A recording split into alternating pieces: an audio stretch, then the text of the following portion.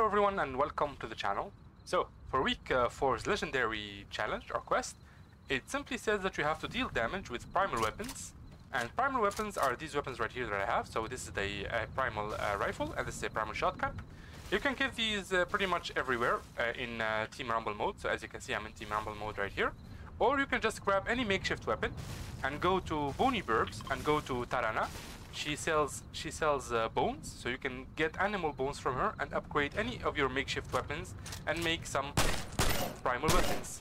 And the idea is to deal a lot of damage, so come here into Team Rumble mode and just keep dealing damage. You need to deal 2,500 damage at first, and then you need to deal the maximum damage, or the last stage is 12,500 damage, which is not a lot. It's easily done in Team Rumble mode. It will take a couple of games and you need to shoot at a lot of people, and that should complete the challenge.